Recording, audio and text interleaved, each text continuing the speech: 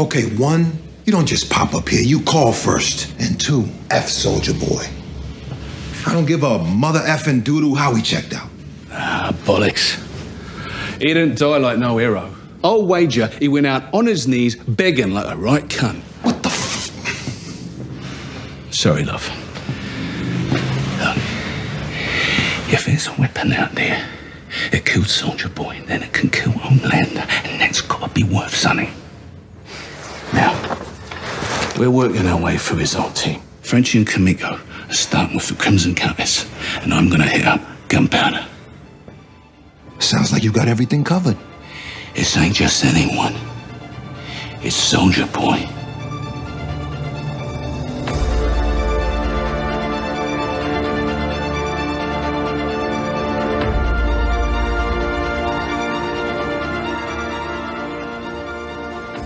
Hey, panelists, welcome back to the show. I'm Mark.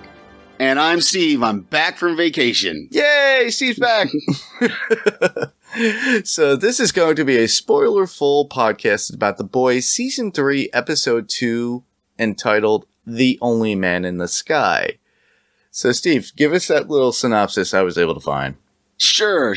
So the synopsis is Homelander, America's greatest soup, defending our shores from sea to shining sea. Today, America honors him on his birthday. Vought Shopping Network is celebrating by offering an exclusive Homelander limited birthday edition gold coin. I didn't see that in the episode, but maybe that's on the merch. That was actually taken from Amazon directly. I don't know how they just put that there, but it's so vague, but there's so much more involved. There is. And there's a lot more. We're going to go that in depth with the actual episode when we get into our initial thoughts, which should be now. So what were your initial thoughts?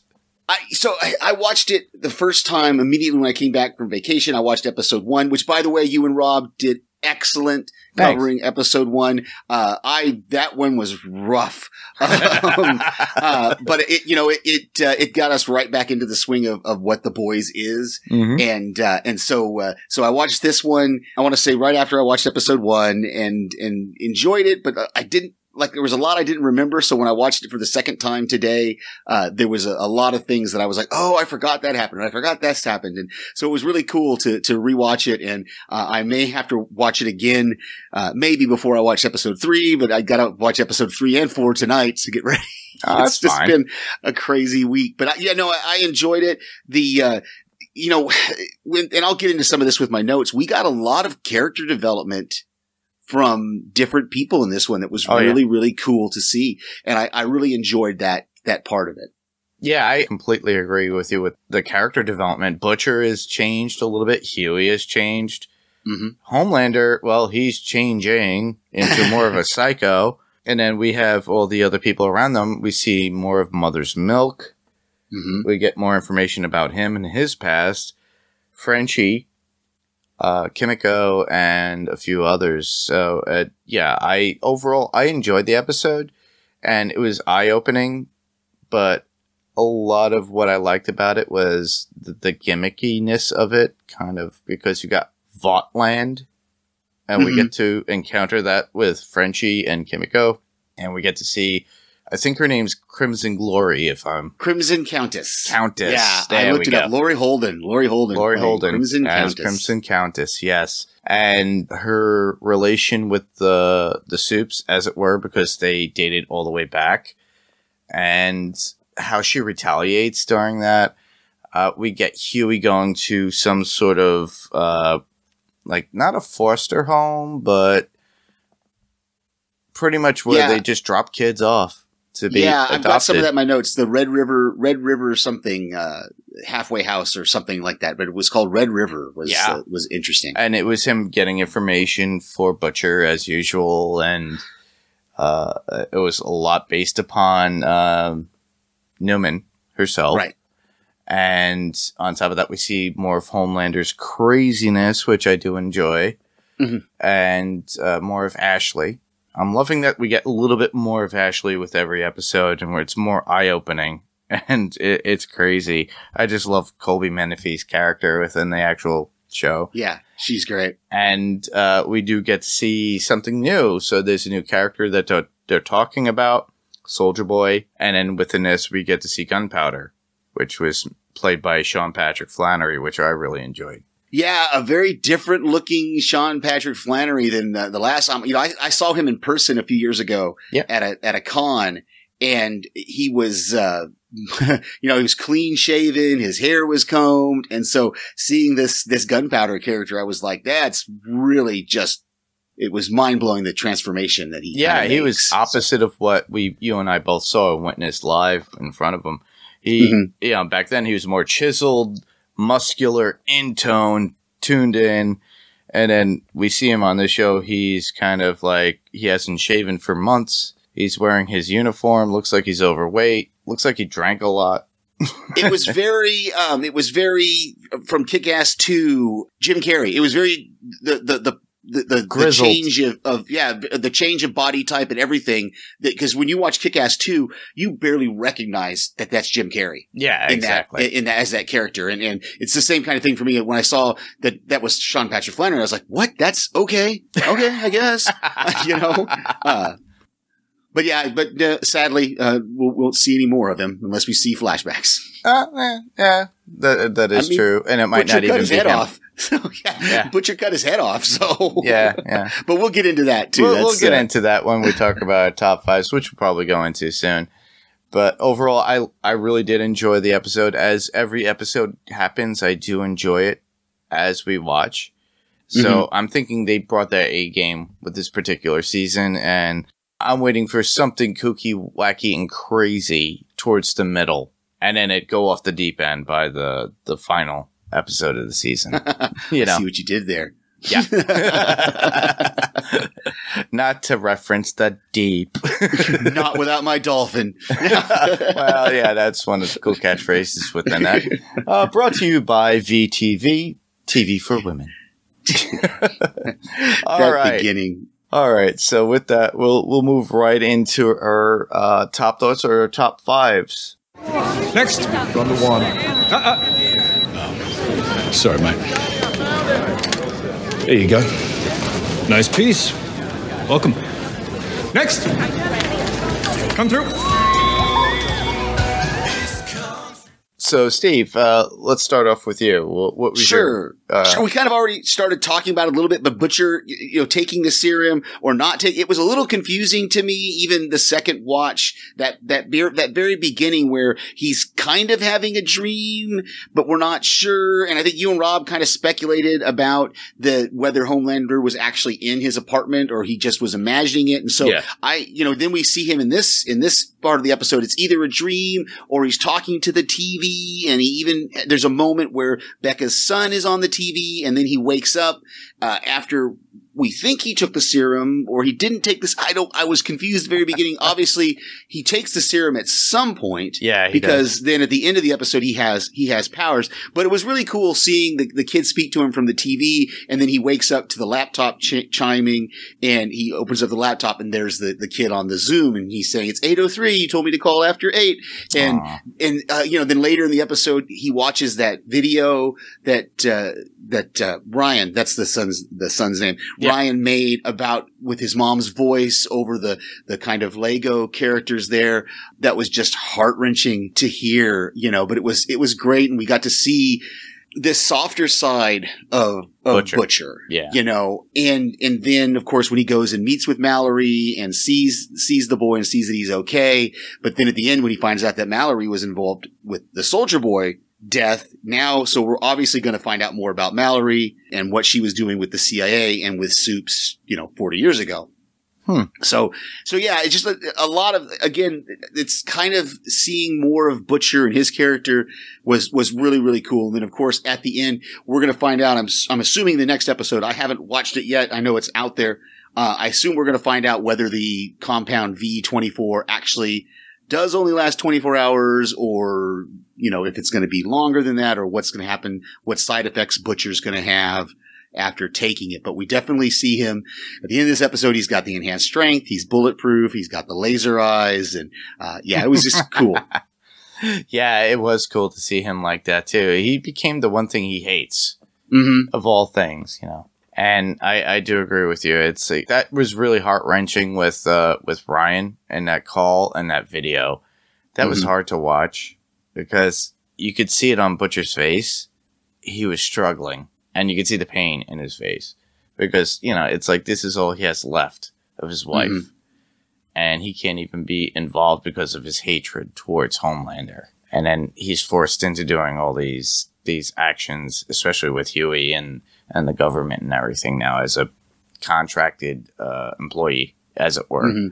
Well, my first thought that I really loved about the episode was Voughtland with Kimiko and Frenchie and dealing with Crimson Countess. So seeing everything about the history of Soldier Boy and then, you know, her singing her song about it in tribute, I thought that was interesting. And then the interaction with Crimson Countess at the very end and the whole chase. And then she winds up just like killing people. Oh, man, that was gruesome. Chase. That was gruesome. It was like an amusement park that went array and just went crazy, and all you just see is blood splatter, you know? Yeah. And it's good to see a new character too, because I'm sure we're going to see this character again later on. Oh yeah. Oh yeah. And this was one of mine, was Crimson Countess, and just the whole thing about, was she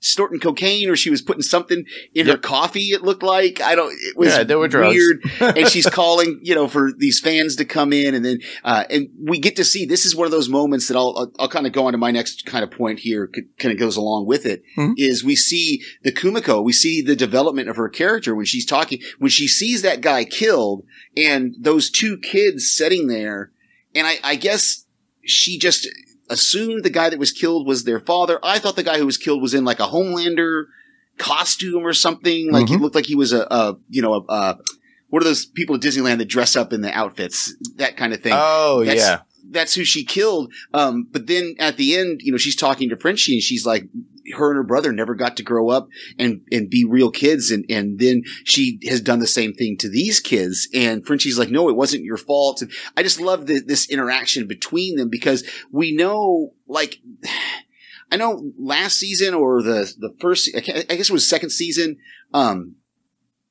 he kind of tried to kiss her, and that didn't go well. Yeah. And so we know it's not a romantic relationship between the two of them, but it still is a very powerful friendship. It's a loving friendship where there's respect, and he cares for her and she deeply cares for him as well. There's nothing romantic or sexual regarding it. Yeah. And it's like him protecting her and her protecting him at the same time. And I do appreciate that kind of relationship. And it is sad because Kimiko was not given that same thing, that experience, or that Disney experience, as it were, where you got to see these characters on the street in costume and have that kid-oriented feeling of going to these amusement parks or these shows or whatever you want to call them. Yeah. And now it kind of got screwed up for her with her first experience. Well, at least she had a good 15, 20 minutes before it went array. Yeah. And then, but the fact is that she felt responsible for ruining that for other kids. So it shows a lot of sympathies from her. Shows that she's very much human like everybody else. She's just gifted with these abilities. And, and then she's, put on this task to deal with all these other people as well. Unfortunately, it was the wrong time, wrong place. Yep. Yeah. Let's see. So that was kind of my number 2 as well. It kind of piggybacked off from yours. So I guess we go to my next one. Sure.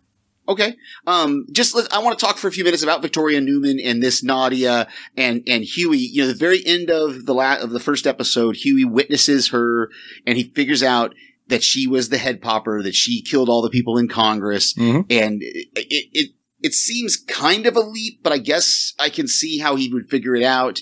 And then he goes to that group home or whatever it was.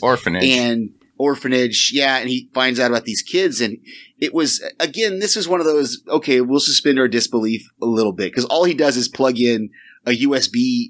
He somehow plugs in a USB drive to this woman's computer without her seeing him, and it just automatically downloads everything out of her. Yeah, without it being acknowledged on the computer. That's actually my next point too. It's like him going there and getting that intel, and of course he has to say. And the kid who's teleporting comes in front of him constantly, and he goes, and he points to the TV. Oh, wait, you're with Starlight. Yeah, I love that. Oh, I may have signed us up to adopt a kid. I thought was great. Exactly. And he goes, I guess my sperm isn't swimming well, and we're looking to adopt, and with a soup of a mom, and blah, blah, blah. Kind of worked it out. But the fact is that he puts that USB drive as they're looking at stuff in the files of these kids. He sticks it in there. Normally with any computer, it acknowledges that there's an external drive going in. Yeah, exactly. Where it's was gonna say, that? It's going to pop up there on something. Yeah, so it was a little hard, but I was like, okay, we'll take it, because they needed to get the information that that Victoria Neumann was Nadia, and we see that video of Stan taking her out of the group home. And that's when Hughie realizes that everything is rigged. He says it's all Vought's behind everything. Correct. And he calls Butcher. And I'm thinking that's when Butcher took the serum, because, Hughie tells him we've got to do whatever it takes. And so whatever it takes is whatever I could get. And he was given that. Now, mind you, he has that in the Bulldog cookie jar.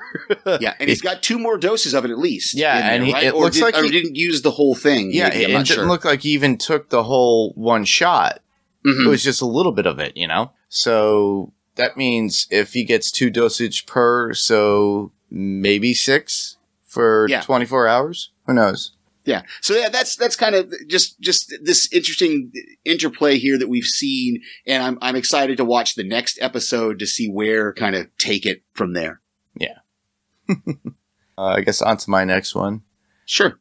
That would be Ashley's continued issues with the soups constantly, and especially with Homelander being the main issue with all his antics. And then, and he keeps coming out more and more, especially on TV, and outing his thoughts and how he feels like it's being rigged.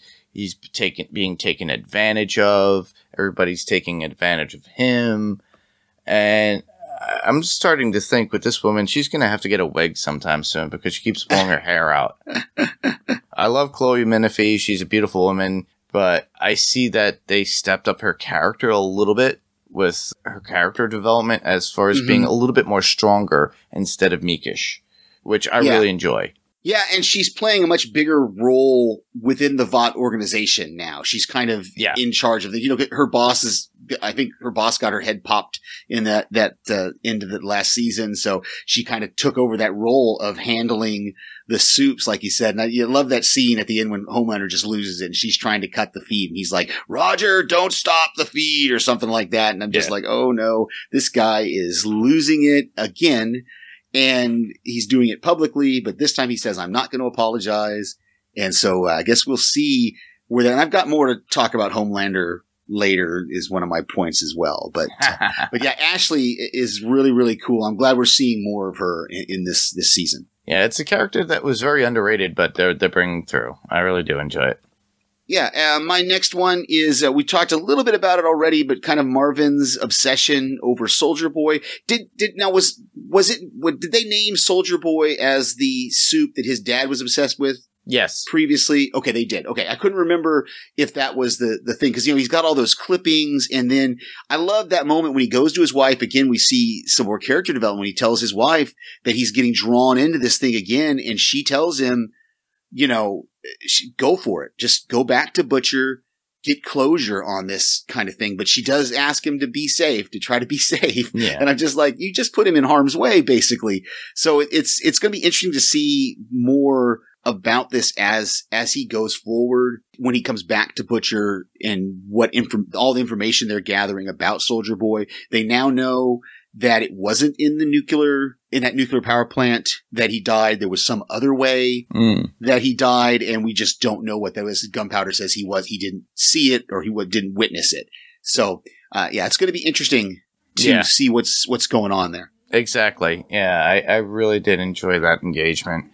I really want to see that where we do find out what happened to Soldier Boy. I'm curious if they actually do find him. I would really love to get that confirmation. Yeah. And Gunpowder kind of paved the way.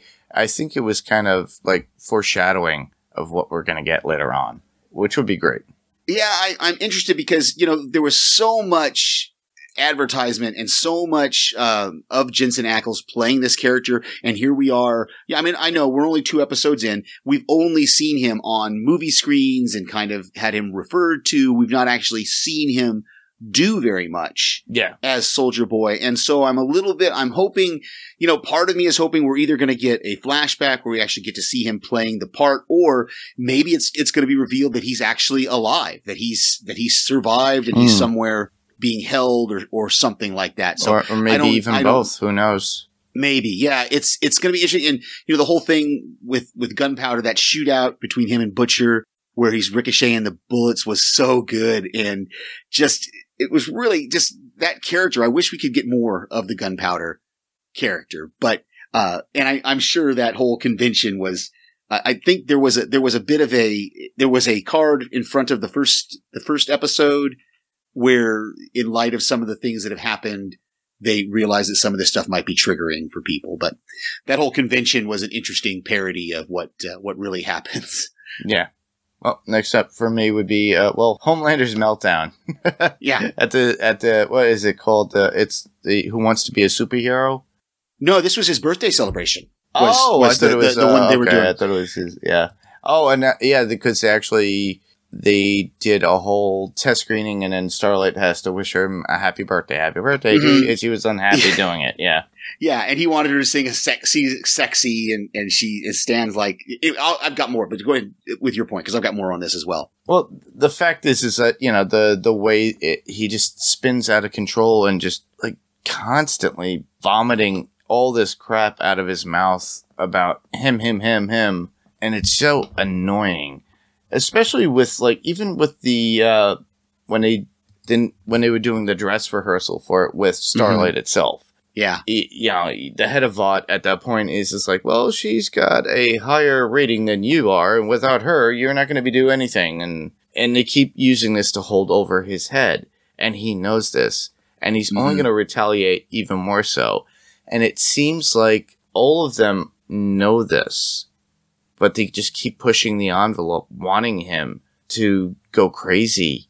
I'm like, like as if he did like what he envisioned in his head last season. Last season, right? Yeah, like he destroyed all those people with his laser eyes or whatever, and just killed and wiped out a whole area of people. Like it was like a few blocks radius. Yeah, it was. But then we see. His meltdown at the celebration of his, and it's interesting because the triggering thing for him was Stormfront dying, biting her own tongue off and choking on it. It was just weird.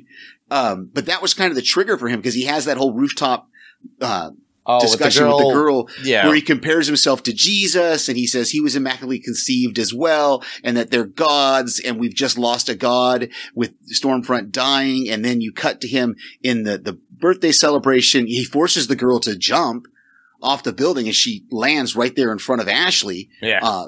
And he doesn't save her. And then, like you said, we go into this meltdown on the stage there, right in front of the camera in front of me. So we're going to see what the fallout from that is going to be in the next episode. But I did love you're talking about Stan, and again, Stan kind of coming to Starlight's defense and saying, "Hey, she's more popular than you. People like her, and they don't like you." And now you're just reinforcing that whole thing. So it's going to be interesting to see how this plays out with Homelander. I'm excited to see where it's going to go from here and watch the next couple episodes. Yeah, I think Stan has a pulse on what the people want out in the world, and it's not working with what Homelander wants. Yeah. That's kind of it for me. I don't really have anything else. Well, the only thing I had to add was like the ending with Butcher and confronting Gunpowder and how he started going after him after I'm not sure what was it exactly. Was that a gun trade show or something? Yeah, so Probably, he said Vought Rifle Association, so I assume they're trying to make a kind of a play on the National Rifle Association and the conventions that they have. And I've been to a few of those conventions. Please, no one at me. This is just who I am. Well, I've been there too. I've been to a couple of them. You know, they fill the entire Atlanta center, that world. Congress whatever Center. It's called. Yeah. All floors and everything. So it's, I'm sure that's kind of what they were trying to parody there, especially like where he walks through the metal detector and he shows the guy his gun and the guy's like, "Oh, nice piece. Go ahead on in," you know, and then they showed all those kids handling the guns. It's like a convention for the national. And like I said, the NRA, annual meeting is the ones that we've been to where they have trade show. It's like a trade show. Yeah. I've been to ones locally, but nothing to that extreme with my father. Yeah. But I it's fine. You know, it's like, go look at guns, whatever. Yeah. But the interaction between Butcher and Gunpowder in the urinal, and then how he just like Butcher just like attacks him verbally about how he was Soldier Boy's little boy toy. And it's always that about that sidekick, you know? They always talk about it. The Boy Wonder being Batman's abuse child. He's molesting a little boy and stuff like that. And it really got under Gunpowder's collar about that. And and then that's when the fight ensues and he's trying to get more information and Gunpowder turns around saying, "What, you're with CIA?" And then the whole fight continues and it continues on into the garage at a certain point too. And then that's when, you know, Butcher comes out with his eye lasers and cuts him in half after pummeling him. Yeah. And to me, that was like, whoa. All right, Butcher went the next level. Well, like, you know, the guy shoots him and Butcher falls down and the guy thinks he's dead. And then, of course, we see Butcher get up and he reveals that the bullets have not penetrated his skin. And I'm like, oh, he took it. And then he breaks the gun and he's beating the guy up because the guy, you know, I don't know how super he is. I don't think he's supered at all. He might not be, but he had the reflexes were pretty good about shooting that gun and making ricochet and stuff. So I think he's got some sort of Hawkeye kind of thing going on. But it was really cool. Let's see. The only other thing I've got, I think that we haven't, we kind of already talked about that. A-Train's new look. Yeah, A-Train.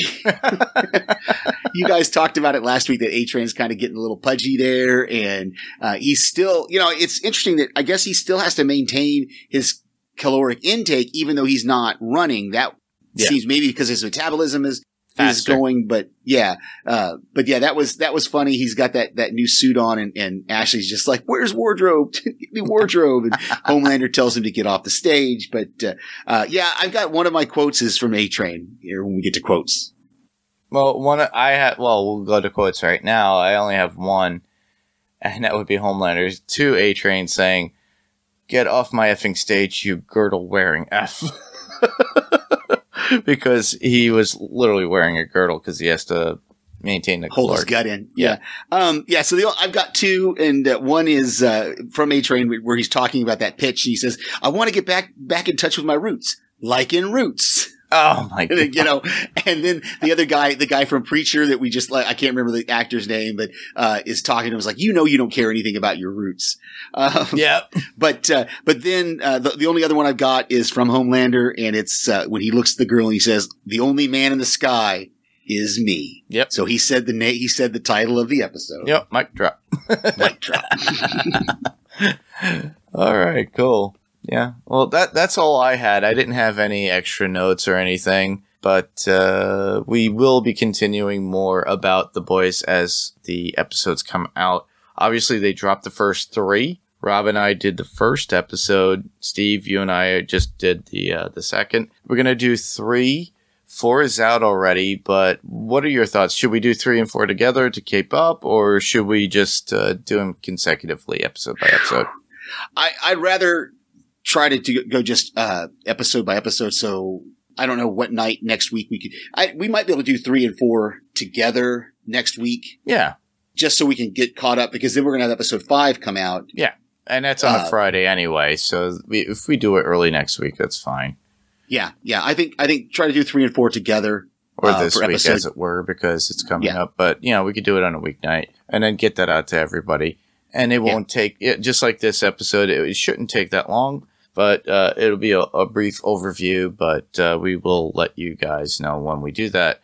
Because we will be covering Miss Marvel as well. So we'll broach that conversation when we get to doing Miss Marvel. Exactly. The only news we've got, I don't know if you heard, I'm sure you have, is that The Boys season 4 has been renewed. Yep. They are going to do a season 4, so we'll definitely be having more of The Boys to talk about once this season finishes. I'm excited for that. Yeah, awesome. More boys, and a lot of people who I know are really getting into the show itself. They're going back. They're going to their comic shops. They do have the trade paperbacks or the compendiums out there too, so you guys could go check that out if you really want to catch up. Obviously, the comic might be a little bit more extreme than the actual show itself, so don't be surprised. So pick it up, and you have been warned. But we will be covering the show itself, and this is as graphic as I think we've been. Before we done Preacher before, so Preacher was pretty much as graphic, but the only difference is with this, it's more sexual, more nudity, and I guess a little bit more vulgar. But it is entertaining nonetheless. All Very right, cool. So what we'll do is we're going to skip podcast recommendations and YouTube recommendations, but we'll go right into how you could submit your feedback. Well, obviously, we can be heard on Spotify, Google Play, Apple Podcasts, or whatever podcast player of choice that you use. If ratings are available, we'd love for you to give us a rating or a review, and we'll give you a shout-out.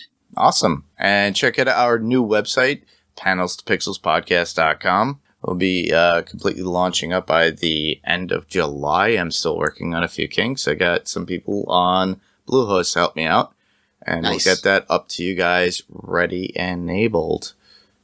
Very cool. We have a Facebook group, which is just facebook.com/panels2pixels. That's panels2pixels. The TO is spelled out right in the middle. Awesome. And we are on Twitter, and you can find us at panels2pixels. Panels, the number 2 pixels.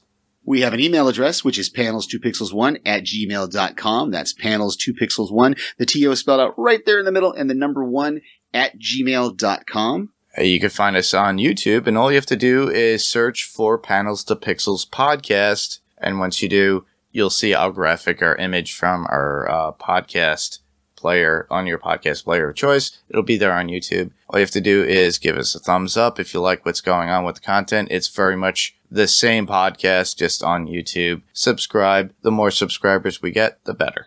And thank you. Exactly. We are on Instagram at Panels2Pixels Podcast, all spelled out in words, Panels2Pixels Podcast. And like always, we like to have you listeners check out all the other podcasts on the Next Level Podcast Network.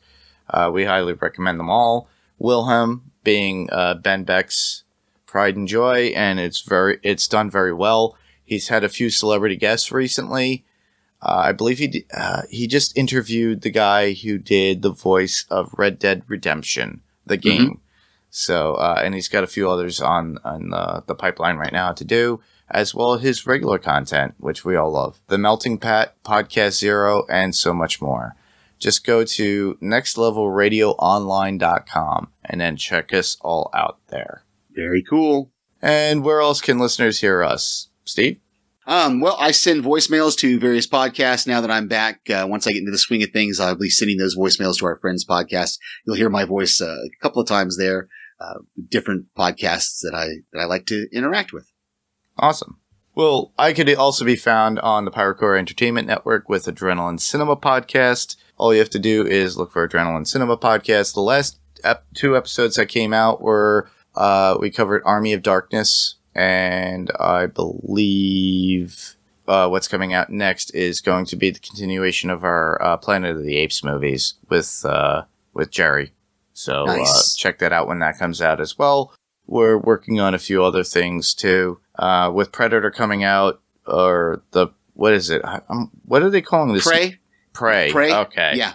So Steve and I might actually just do the original Predator, And then when Prey comes out, we'll cover that when it comes out as well. Very nice. So that's pretty much our show. I just want to thank everyone for listening. I'm Mark. And I'm Steve. And this was Panels to Pixels. And we'll see you on the next panel. Good night, everybody. Good night.